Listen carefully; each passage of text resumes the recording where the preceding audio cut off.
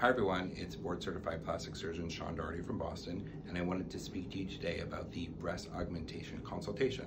Obviously there's a lot to talk about when considering this procedure, but I'd like patients to think about a few things before coming in to see me so the consultation can be pleasant and efficient.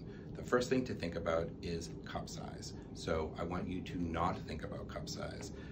Cup size is something that is based on the bra world, and I don't think that's necessarily associated with ideal outcomes in breast augmentation.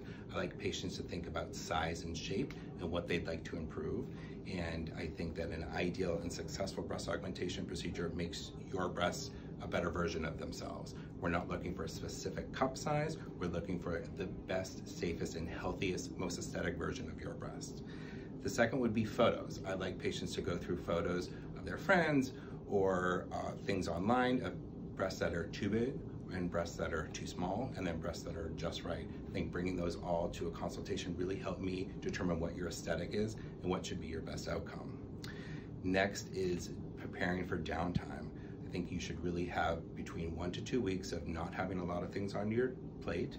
That first week you need to not be driving, you need to be able to come in and see me if there are any problems, and have about 2 to 3 days of discomfort. So you really want to plan that before coming to see me so that the timing will be appropriate. And lastly, the thing to think about beforehand is the determination of saline versus silicone. That is one big differentiation of pathways to go before a breast augmentation procedure. A majority of my patients request and ask for silicone gel implants. However, saline implants are perfectly fine. There's the traditional version of the saline implant and now a newer version called the ideal implant. So thinking about that, having focused questions to be able to go through with me during the consultation would be the best use of your time. So thanks for listening and I hope that was helpful.